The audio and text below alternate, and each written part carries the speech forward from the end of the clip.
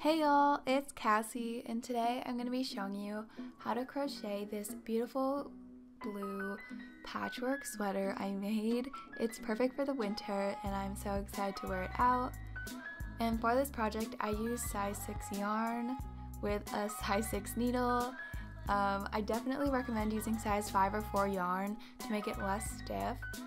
But anyway, I went ahead and chained 14 and then an extra one, and then skipped one and went directly into the next one to do 15 single crochets up to get these nice little rectangles. I have 31 of each color, and then I went ahead and laid them out, and I decided to have 4x4 panels for the sleeves and 3x5 for the body.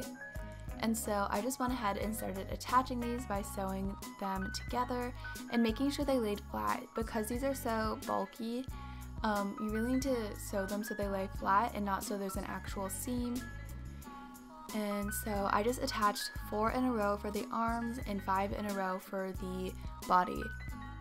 And you're going to need 3 with the light blue at the end for the body, and of course 4 on the light blue on the end for the sleeves, and then again the same with the dark blue on the end, just to make it easier to sew them together. And then once you have those strips finished, you're just going to go ahead and lay them out like so and ensure that you have the right amount. So as you can see, I alternate so it looks like a checkerboard, and then I'm just going to sew along these seams in the same manner to get these 4x4 panels for my sleeves. And as you sew along, I just went ahead and pulled these stray strings to the back, and we'll weave them in after. You could also sew them into the seam as you go, but I just prefer to weave them in.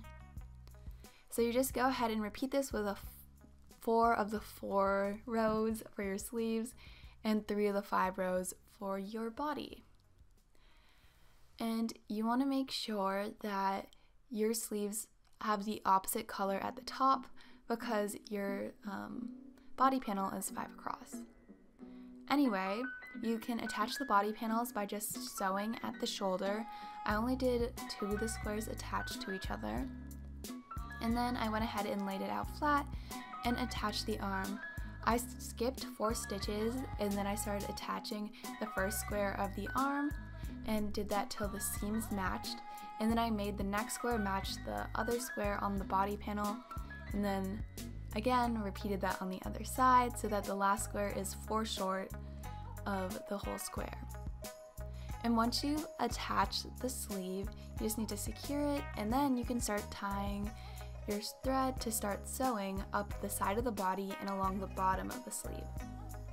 And honestly, I don't really think it matters if you use the dark blue or the light blue thread, because no one's really going to see this seam. But when you are attaching the panels, it might be nicer to stay consistent, but I honestly thought it looked very cool just deciding on dark blue or light blue depending on how I felt.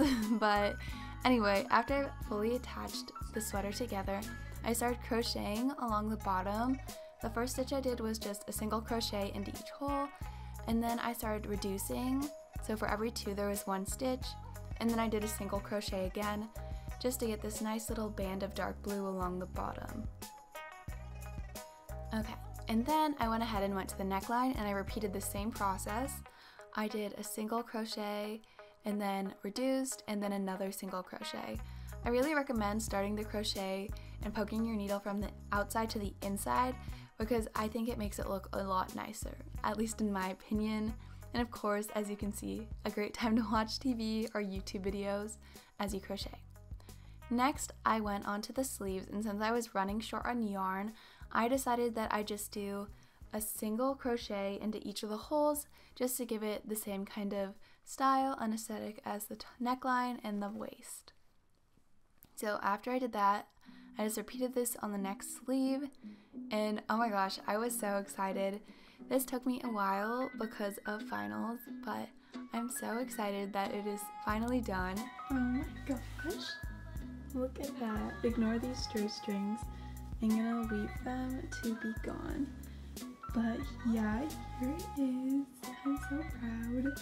And it's a little stiff because I used the wrong combo of yarn and my needle. But oh my gosh, look at this pattern. I'm literally so proud. Ignore my dirty mirror, but anyway, now here is me, I guess, modeling it in my backyard. I am so proud of how it looks. It is a little stiff, which I think you can see as I spin it around, but I think it looks really good, and it's super warm for these obviously freezing California winters. But yeah, I hope my tutorial, I guess it was kind of a tutorial, was helpful, and I totally encourage you to learn and take up crocheting, especially while we're at home over the winter break. But yeah, I'm so proud, and anyway, bye!